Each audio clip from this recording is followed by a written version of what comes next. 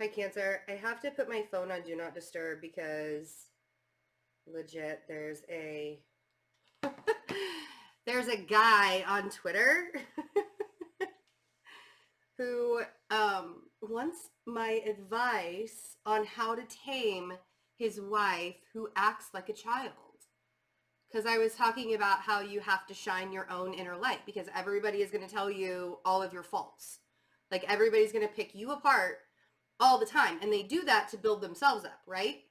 So I made that tweet that, you know, to shine your own light, find your own sparkle, shine your own light. So when other people feel the need to pick you apart, you can say, I know who I am. I don't need you to think that you can tell me who I am because I know who I am. And this guy commented and just will not stop. And everything he's saying is just like narcissist, narcissist, narcissist. And he makes himself out to be a saint. So I have to put my phone on Do Not Disturb so I don't see, like I really need to just mute the thread. Hi guys, welcome. Let's talk about February because honestly, I sort of feel like January 2020 should not exist. Like, did it even happen? Sometimes I wonder, did it even happen? And so yeah, I am using the Light Seers Tarot for your reading. If you'd like to get a personal reading from me, you can go to my website, fearlessintuition.net. I'm also doing astrology reports now, y'all. Get your astrology report. My nose is a little bit runny. If I have to pause the video, I'm not going to blow my nose on camera. I don't do that. I'm talking like this because I'm waiting for the cards to respond to your energy. And I know you guys need to be distracted right now with this energy that's going on and the energy that's going to be happening in Pisces season, right? So the Mercury retrograde, should we talk about it? Or do you just want to sleep all through from mid-February until the end of the last week in March? Oh, here we go. I was wondering. I should never sing. Like, that should never be, which is funny because when I was younger, I was an amazing singer when I was younger. I did really well. And then I hit high school and I stopped doing it. Oh, okay. Oh, there you are. You showed up. Hi. All right. Amazing cards.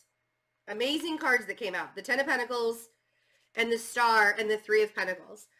I feel like you guys, and this totally makes sense after everything that happened in your relationship house, after everything, you know, all of the stuff in Capricorn that happened in January, that Saturn and Pluto conjunction, we're still feeling it. It's starting to fade away, but the lessons remain, right? So all of the stuff during Capricorn season probably brought a lot up about your, you know, your relationships and how you were interacting with other people and how you can do better, right? How you personally can do better. Because you can't control what the other person is doing. You can only control yourself. So all of that business. And then we go through the House of Change, right? Going through, we're in Aquarius season right now. And it's very, this whole Venus and Neptune conjunction with the Pisces moon and Mars and Sagittarius squaring off with Venus and Neptune. Like, it's all sort of like we're just living in a fantasy world right now and we can't see through the mucky water, you know? And it's not like heavy, like it's not muddy water. It's just foggy. It's not like Fiji water. It's more like a lake water. It's like clean lake water, but it's not like crystal clear Fiji water. You know what I mean? So, and because it doesn't necessarily feel bad. It just feels like we're purifying ourselves. So I feel like with the Ten of Pentacles, the Star, and the Three of Pentacles, you have acquired this perspective within yourself about what it is that how you want to build Because the Ten of Pentacles for me feels like a legacy. It feels like you're ready to really, especially coupled with the star here, it feels like you're ready to start building your legacy. And it's so funny how when we lose significant celebrities or significant people, that we feel like even though we never met them in person, they touched our lives. And those celebrities touch our lives in different ways, right? Everybody gets touched in a different way, in a different way by a celebrity, right? But we look at that and it's almost like we feel like, oh man, life is short. And what am I doing with my life that gives meaning to the generations that I'm leaving behind? That's what this feels like to me, okay? And then down here we have the Queen of Cups and we have the Two of Cups. So there's also sort of a relationship wrapped up in this. And whether this is a relationship that you're currently in or something that you want to be in, I mean, of course, we'll find more. Let's see if we're going to go through the cards one time and see if Spirit has one more card to put down in the foundation of your reading, and then we'll go through and clarify. I don't think that there's anything else that they want you to know in the foundation of it.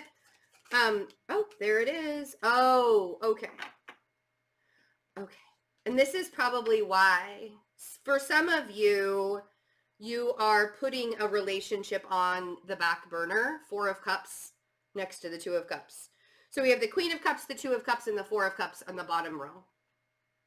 So for some of you, you're putting a relationship on the back burner to focus on this new, and it may not, maybe it's not a new journey. Maybe it's just a continuing journey, but it feels very legacy-like. Let's see with this Ten of Pentacles.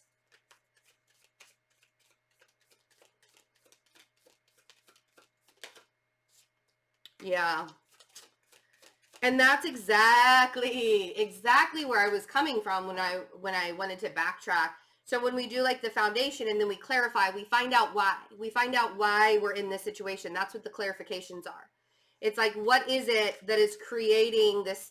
Like the foundation is what we're dreaming of, or the basis of how you're feeling. And then everything that comes out to clarify, it tells you what to do next or why it's all happening, why you feel like you need to sort of rebuild. Because this Three of Pentacles over here is having a better foundation, starting with a better foundation.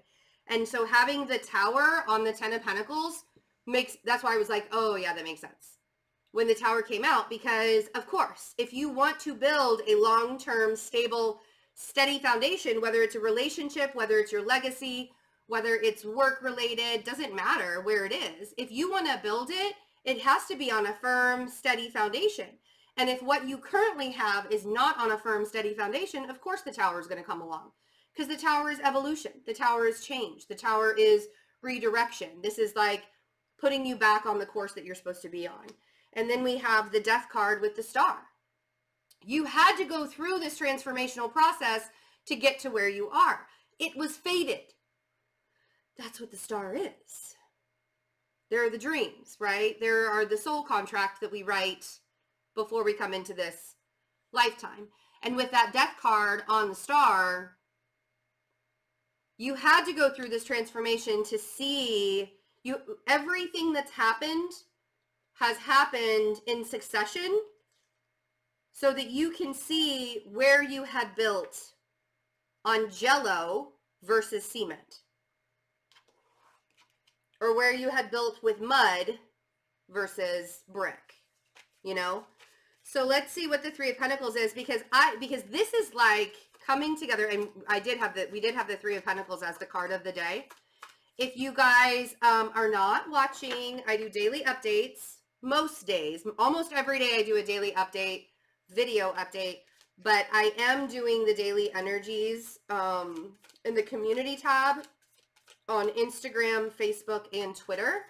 So you can get a daily energy and a card of the day, both of them. So like what's going on in the cosmos and what's every single day, whether I do a video or not. So if you're subscribed or you're following me over there, Three of Pentacles. But this was the card of the day. And this is about, you know, coming together with like-minded individuals and building a whole new life, building a whole new, you know, and you can't rebuild. Okay, let me start over. It's really painful to have to look back in the past and be like, because I feel like part of you is sort of regretting some things. Like, man, I really fucking wasted my time. Excuse my language. But man, I really wasted my time. I really should have been doing this. I really should have been doing that. Like, why did I keep wasting my time so much? And that 5 of Cups on the 3 of Pentacles is like, if I hadn't wasted my time so much, I wouldn't have to rebuild now. I could already be on a steady foundation. But we have to go back to the Death card in the Star saying you had to go through this transformation for you to see clearly. So regretting anything is not acceptable. No, we're not manifesting through regret. We are manifesting through joy. If you're having a hard time finding joy and manifesting through joy, I have a whole bunch of workshops on my website, replays that you can watch. Cheaper than readings, that's all I'm going to say. I help you manifest. I help you find joy and manifest. Check it all out. Queen of Cups. And that's the thing is regretting your past is not going to help build your future. You know, and rushing into things is not going to help build your future. If you, Mercury retrograde is going to bring some financial frustration for you, I think. It's so funny because it's almost as if you can see exactly how you want your future to look. And your frustration here is that it hasn't happened yet. Like, it's not happening fast enough for you. Even, like, you can see it clearly. You're like, I can see my success. I even believe in my success, but it's not here yet. So that Knight of Swords on the 4 of Pentacles, try not to argue about money with people in February. Mercury retrograde starts on February 16th, and it goes direct again on March 9th. But we also have a shadow period. Okay, so we have like a 2-week shadow period that starts February 2nd. And then we have a 2-week shadow period after, or whatever 2 weeks is after March 9th. But it's actually 11 days. No, that is 2 weeks. It's 14 days. But that's the thing is I feel like, look at this Queen of Cups, man. She's connected, right? So if you are, because I feel like there's this anger, could be with an air sign, with that Knight of Swords. So the signs that we're dealing with here are Scorpio, Aquarius, and you. This could be another water sign, but I feel like it's your energy. And, but that 4 of Pentacles, you know, you holding on to money like really, really tightly isn't going to bring any more money in. You have to be open and receptive. And part of that is being vulnerable even with your material stuff. It's really hard to do. But it's not impossible, but it's not really super easy, especially for like Virgos, Capricorns, Taurus, Cancers. We really pride ourselves in the security and the safety. Oh, yes, you guys. The security and safety of us when it comes to our material possessions and our environment. So it's like, I understand what it feels like to be really so stressed out about my finances and not be able to just be like, all right, universe, I trust you, right? Which means that if you say, I trust you, universe, if that means that you get to a point to where you have a bill to pay and you can't pay that bill, that means you have to change your life in some way. That's trusting the universe. It's not about, I trust you, universe, to give me the money to pay my bills. It's that I trust you, universe, that if I'm not supposed to be in this position because I can't pay, you're going to guide me to where I'm supposed to go. That's real trust. You know, that's what I'm saying here is this is not trust. This is sort of shutting down out of the chaos of it all. Or arguing about money. Like you can't have a flowing relationship with anybody arguing about money. Six of Swords and the Three of Swords on the Two of Cups. What did I say? Like, you guys don't even want to deal with this. You're moving away from that painful relationship that you were in. And if you're easing yourself, or the relationship is easing itself, there's going to be different, right? It's going to be different. There's a difference there. But I think that you're totally, with the Four of Cups here, I feel like this is why you're putting it on the back burner, because you don't want to have to sit in this Three of Swords anymore. That's really painful. And so the Six of Swords, you're like, I'm going to add 3 more swords and take this elsewhere so I don't have to, you know, feel or think about it anymore. The biggest thing that I would say is make sure you're allowing yourself to feel through the hurt of it. Because I don't want you to, like, just shove the feelings inside and not actually feel them. I don't want you to just, like, shove it all down into your gut and then not actually feel them. I want you to feel it so you can release it so those feelings don't come back again. You know, that's what we're doing in 2020. We're not sitting within our feelings, but we're not ignoring them either. Okay? And the Four of Cups could be that you might be ignoring some feelings. Let's see. Woo! All right. All right, all right. Yeah, I think that the whole leveling up the relationship, the Four of Cups, the Hierophant, and the Four of Wands, the Hierophant and the Four of Wands. So it could be a Taurus that you're dealing with, or it's like you were supposed to be married and now you're just not, like, you're putting all of it on the back burner. And even if it wasn't marriage, it was just like a leveling up. You were supposed to, like, level up the relationship in some way. Maybe you were supposed to move in with each other with that Four of Wands there. But there was something about leveling the relationship up and having that celebration, and you have completely put it on the back burner because you don't want to do, you want this to be better. Like, the whole relationship has to evolve. You can't be the only one that's evolving. It has to be 2 people, right? It has to be both of you evolving. And if some of you probably may have completely left a relationship, and that was the Tower, right? That was the 10 of Pentacles in the Tower, because either you did, and I don't feel like it was the other person. I feel like you were the one that said, I'm done, right? Or you're the one that's going to be saying, I'm done, if this hasn't happened yet. I don't know. I don't really feel like this is a work reading. I feel like this is a relationship love reading. I don't even know if it's love. It feels like you're having to rebuild after releasing a past relationship. That's what February is going to be for you. And it's going to be successful. You will be fine. 6 of Wands. The Page of Cups and Justice. Allow yourself to find your own balance. Right? That Page of Cups is saying, could I just get a little bit of something? I just need something so I feel better. Give that to yourself. Don't search for it in the outside. A lot of times we'll like our friends will say, oh yeah, you know, like my friends used to be like, you're sad and upset. Let's go dancing. Let's go meet some guys and all that blah, blah, blah. And I'm like, why? I don't want to do that. That's not what I want to do. Right. I don't want you to distract yourself. I want you to give back. Like the Page of Cups on Justice makes me feel like there needs to be some self-love and self-care to balance your emotions back, like get your emotions level again. So I think Mercury retrograde, if the relationship stuff has already expired, if it's already happened, it's coming back during Mercury retrograde to remind you why you don't settle, to remind you why you might still be single, to remind you why, and if it hasn't happened yet, I feel like there will be a time during Mercury retrograde where you're like, I can't do this anymore.